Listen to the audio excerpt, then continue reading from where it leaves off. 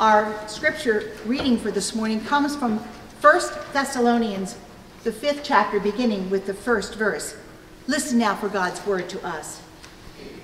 Now concerning the times and the seasons, brothers and sisters, you do not need to have anything written to you. For you yourselves know very well that the day of the Lord will come like a thief in the night. When they say there is peace and security, then sudden destruction will come upon them as labor pains come upon a pregnant woman, and there will be no escape. But you, beloved, are not in darkness, for that day to surprise you like a thief. For you are all children of light and children of the day. We are not of the night or of darkness. So then let us not fall asleep as others do, but let us keep awake and be sober. For those who sleep, sleep at night, and those who are drunk, get drunk at night. But since we belong to the day, let us be sober and put on the breastplate of faith and love, and for a helmet, the hope of salvation. For God has destined us not for wrath, but for obtaining salvation through our Lord Jesus Christ, who died for us, so that whether we are awake or asleep, we may live with him. Therefore, encourage one another and build up each other, as indeed you are doing. This is the word of the Lord. Thanks be to God. Would you pray with me? Lord, may the words of my mouth and the meditations of all of our hearts be acceptable in your sight, our rock and our Redeemer. Amen. Have you ever played hide and seek? Maybe you've ever played hide and seek. All right, so you kind of know what it is. When I was younger, I used to play with my siblings and my friends and my neighbors for hours. We had a lot of land because we lived in the country, and we were always finding just the right place to hide. Now, sometimes I was the one hiding, but other times I was it. You know, that one person who had to do the hunting or the seeking. There aren't many rules to hide and seek. In fact, if you have any rules, usually the rules lie with the person who is it. Now, when you're it, you are to close your eyes, as we did, count to 100, and then shout, "Ready or not, here I come." Now, sometimes these rules got bent just a little. Like, for instance, if you were smart and you could count to 100 by fives. Or maybe you were able to just open your eyes a little bit to see your friend climbing under that bush. Those were ways that we could get around those rules, but we weren't supposed to. Yes, rules can be bent, but you know, there are several realities attached to the person who is it. Let me give them to you. Number one, it will come. Number two, it will come only when it is ready. Number three, it will come whether you are ready or not. And number four, if you are not ready when it comes, you will have to pay the consequences. Yes, hide and seek can be challenging, but it also can be a lot of fun. Now, in today's epistle reading, Paul stresses the importance of being ready for it. That is, the second coming of Christ. Paul begins, "Now concerning the times and the seasons, brothers and sisters, you do not need to have anything written to you, for you yourselves know very well that the day of the Lord will come like a thief in the night." Paul is assuring believers that it will happen. The day of the Lord will come. There are many places in Scripture that talk about Christ's return. Though we are never told when he will come, as Christians, we must look for the signs of Christ's return, and then we must be prepared. A story is told about a tourist who stopped at a gas station while driving through West Texas. He noticed a piece of rope dangling from a sign that read, "Weather Forecaster." can you possibly tell the weather with a piece of rope?" he asked the gas attendant. "Well, it's simple, Sonny," was the droll answer. "When the rope swings back and forth, it's windy. When it gets wet, it's raining. When it's frozen stiff, it's darn cold. And when it's gone, tornado." To the Texan attendant, there are some things that are just obvious. Paul says that the imminent return of Jesus Christ is one of those things. You see, the question is not if Christ returns, but when. He will return. Like a thief in the night, Christ will appear when he is ready. The key is that we all need to be ready too. So what does it mean to be ready? How do we prepare for Christ's return? What does Paul say about this? Paul warns that we must not allow anything in our lives to sway our moral alertness.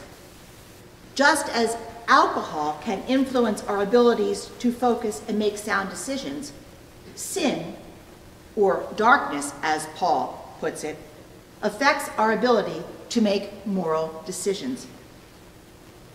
Think about the power of alcohol. Most people do not get drunk on one glass of beer or wine.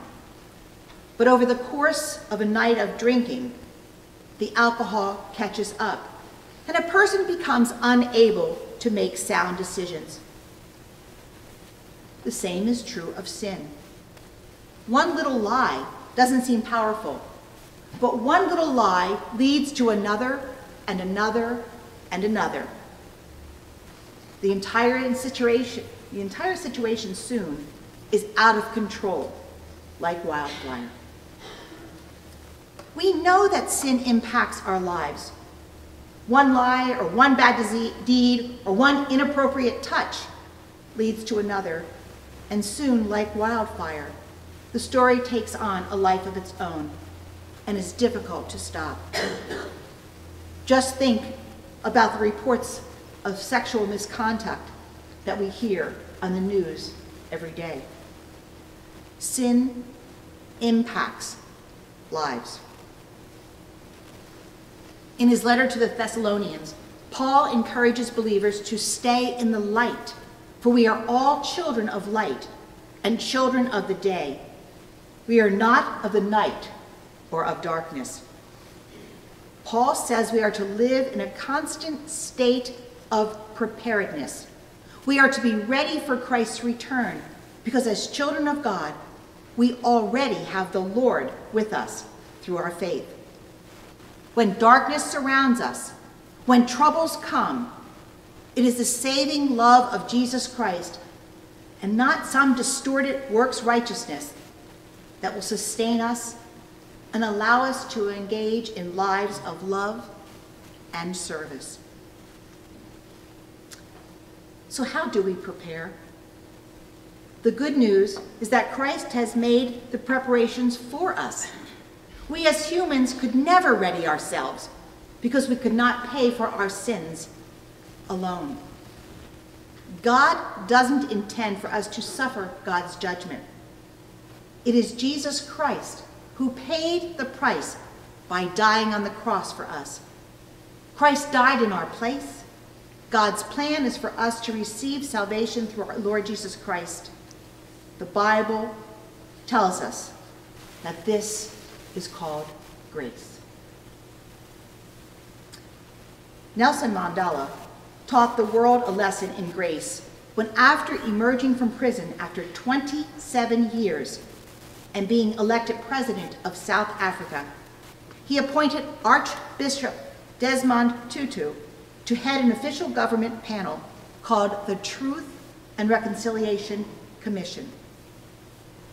The rules were simple. If a white policeman or army officer voluntarily faced his black accusers, confessed his crime, and fully acknowledged his guilt, he could not be tried and punished for that crime. Hardliners grumbled about the obvious injustice of letting criminals go free, but Mandela insisted that the country needed healing even more than it needed justice.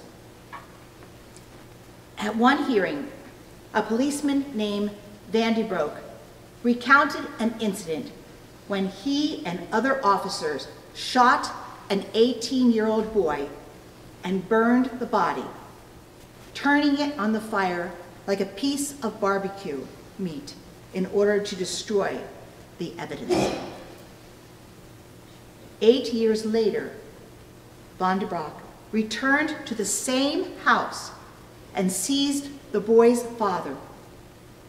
The wife was forced to watch as policemen bound her husband on a woodpile, poured gasoline over his body, and ignited it.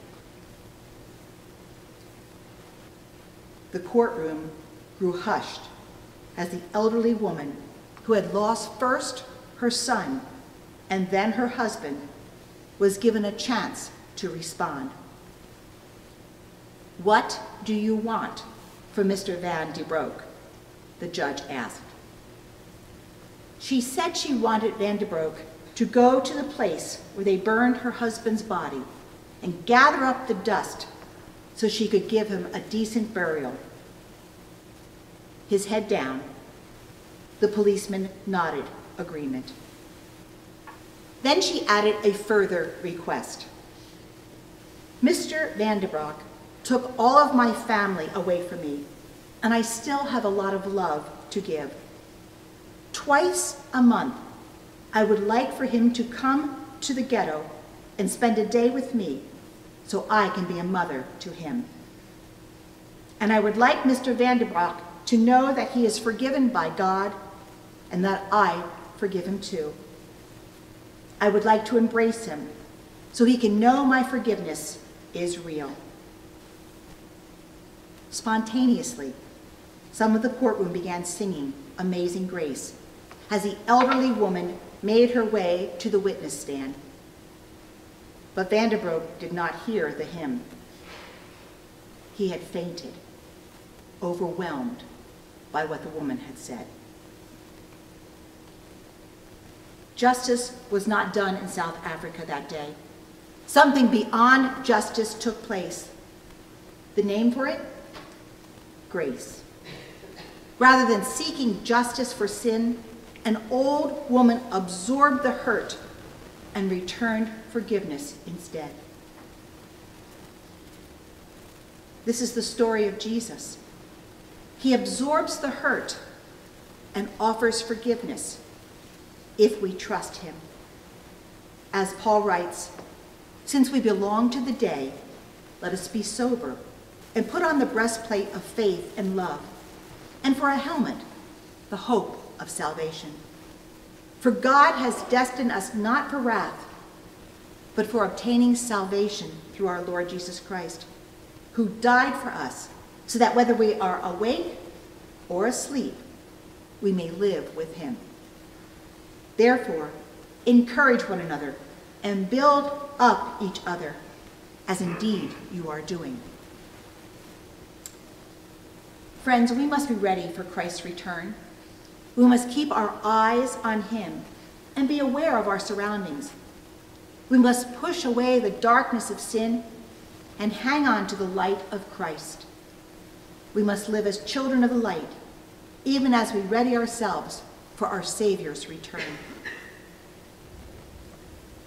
Faye Inchvaughn, a rural housewife who lived a generation ago, wrote this poem about the day of Christ's return.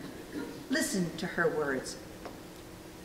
"Sometimes when everything goes wrong, when days are short and nights are long, when wash day brings so dull a sky that not a single thing will dry, when friends deplore my faded youth, and when the baby cuts a tooth, while John, the baby last but one, clings round my skirts till day is done, and fat, good-natured June is glum, and butcher's man forgets to come.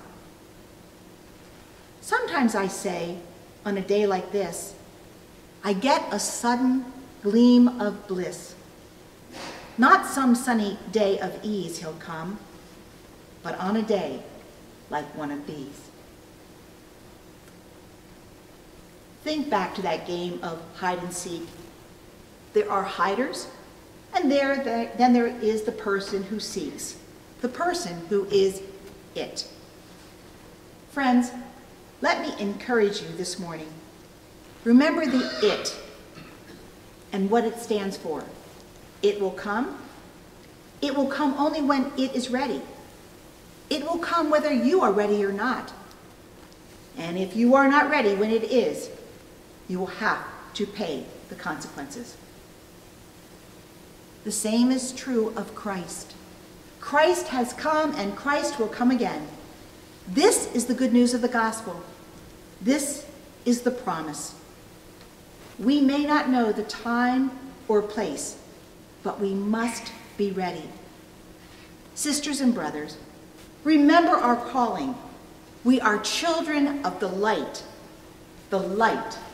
of Jesus Christ. Amen and amen. Let us pray. Many times, Lord God, we think we are ready, and yet we doubt, or we get sidetracked, or we get so consumed by our sins that we don't see the light. Help us to not only look for your light, but to walk in your light. Show us the way, Lord God, for you are indeed the way. In Christ's name we pray. Amen.